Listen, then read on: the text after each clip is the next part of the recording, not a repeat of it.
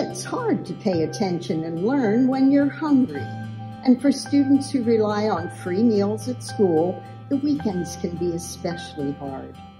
Since 2013, the Backpack Ministries provided food bags to food insecure students to help them have food on the table over the weekends.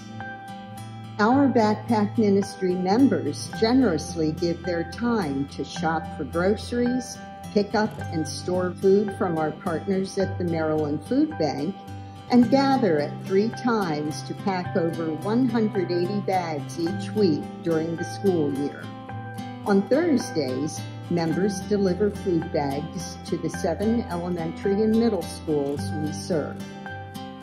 The Backpack Ministry welcomes all who want to work with others to make a positive difference in hungry students' lives.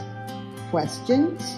Ask Sue Matherin, Nancy Salzman, or Bonnie Madison.